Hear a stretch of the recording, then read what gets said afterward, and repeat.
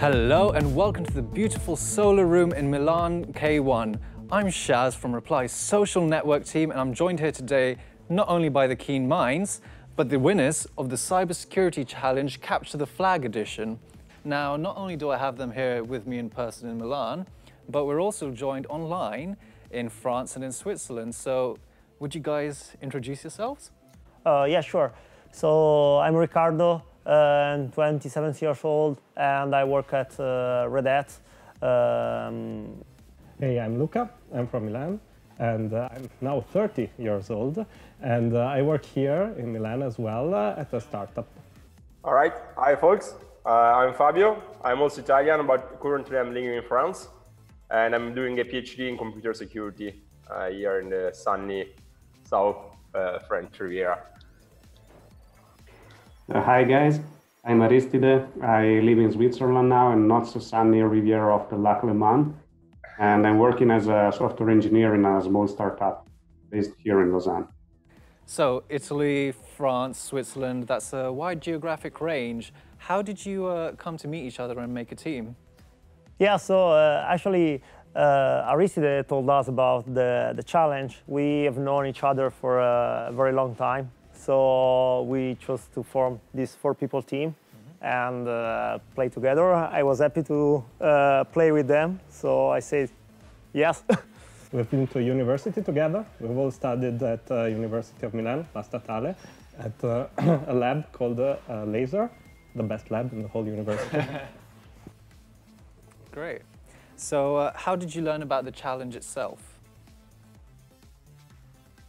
I guess that's one for me. Well, I don't remember exactly who, but a friend told me about this competition. It was, I don't know, quite some year that I didn't take part in any CTF competition, so he told me, why not? This is based on 4 members teams, so we have a shot.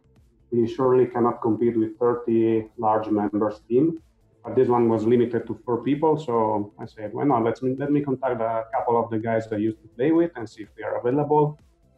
And that's it. Turned out to be working quite well. You're here, so I guess it did. So you mentioned that you hadn't participated in any Capture the Flag type competitions just now, but other types of these challenges and games, have you practiced or competed in those as a team before? Not as with this team. I mean, we have played together in a team, FUFA team and Chocolate Makers in the past, all together with other people, but we have never practiced the 4 of us alone. What about individually? Have you all taken part in games or challenges like these? Many of them. We've played together quite a few years ago, but still we used to play together, and also we took part individually in quite a lot of CTFs during our student years mostly. Student years, nice. So the challenge itself, tell me, did you have fun? Yes. Yeah. What was the experience of taking part? It was a great experience. Personally, I like the fact that the infrastructure was well developed and the challenges were online most of the time, because this is a problem that people don't think about, because challenges sometimes are unavailable or have issues, and this went very smoothly, so congratulations to you as well for organizing this. And the difficulty was also well calibrated. And it was a good difficulty for people team. Can you explain us how you solved this Steganol++ challenge? It was quite hard to solve. I guess Aristide should talk. The idea was that you were given an image. We knew this was a steganography challenge. Basically, that is a particular branch of forensic in which you need to retrieve some information that's been encoded into an image. Basically, you have something that everybody can view, but only if you know how the information was encoded into it, you're able to retrieve it. So there usually is no cryptography involved. You just need to know how the information was encoded. So let me get some of the details. So this image had a first layer. Basically, it had a set of QR codes hidden into it. And when you, well, with some magic, you could make an image where the QR code would be extremely visible. And one would give you a string that will look like a password, while the others just point you off to a Rickrolling video on YouTube. And so, of course, we tried the first password, I guess, as every other team did. It was very easy to extract. But, always give a try, even when it seems really easy. Of course, it didn't work. So we had to look further. And since I am a quite old school guy, I didn't use any tool to extract the first layer of the challenge. I used the Python image library. And I noticed something particular. Basically, there were a set of pixels which had a different alpha value than all the other pixels. And this set of pixels was exactly 2 over 20, 2 to the power of 20, exactly 1 megabyte.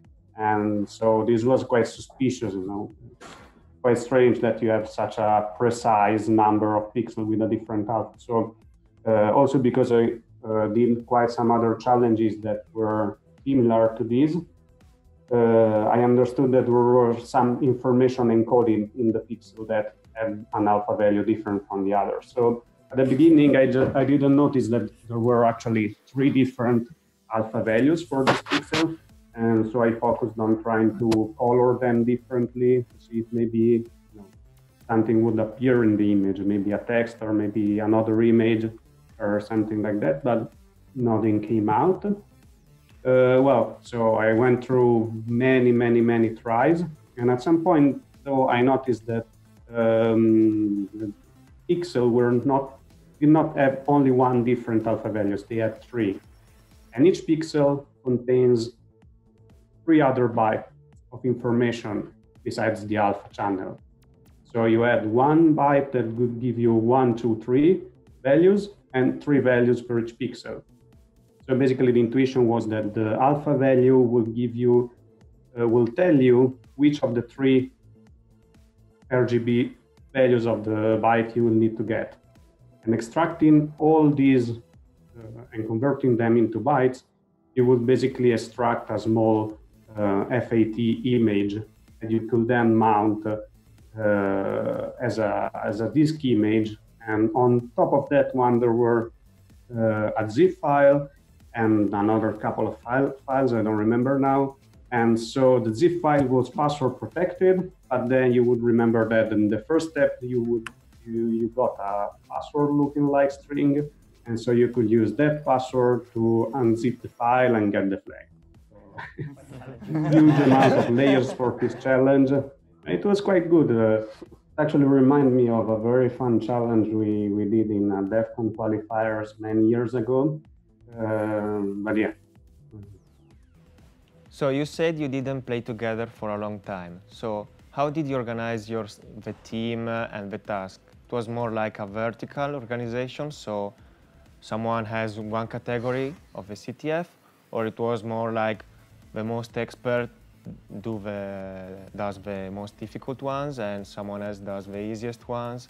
How was it? I guess it was a mix. Initially we started I took the binary, Fabio took the web, somebody took the miscellaneous and the coding, the crypto. Unfortunately, we didn't have the 5th person. But yeah, we started like this, and we chose at the beginning to focus on the first challenges, like the 100 point, and we said, okay, let's focus on them first. If we are able to solve them fast, that's okay. Let's try to take the first blood points. Otherwise, try to focus on the 300 points so we can get those points from the very beginning. But of course, when you play CTF, after a while, you just mix up everything. Like I go to coding, somebody else who was doing web goes to miscellaneous, to crypto, and you try almost everything. Yeah, I think I tried the challenge with him, and then if he resolved it at the end, and things like this. It's really important in CTFs and probably in life in general to be able to work together. So it's not like every person does a small part and then, somehow everything fits together like a puzzle, but people need to do something, ask for a bit of help, get multiple people looking at the same thing together, and then organizing themselves. So to maximize, in this case, the number of points that the team can score. And and so we were able to do that, fortunately. I was saying that this comes easier with a 4-member team rather than a 30-member team or something like that. So at the beginning, we were synchronizing on Slack for Saturday. Then on Sunday, we switched to a Hangouts call. That was easier to brainstorm. But still, I mean, like in every CTF, it's like organized chaos. So at one point, I guess around 3 a.m. on Saturday, 3 a.m. on Sunday, actually, we were solving a challenge. No, 3 a.m. on Saturday, yeah. I was solving a challenge, I guess it was Web 200. And once I got the key, and I went to Slack to pass it to the other guys, and I saw that Luke had actually solved like 5 minutes ago, and it was 5 minutes before me. So there are still some conflicts during the CTF. The resolution, yeah. Okay, so you talk about Slack.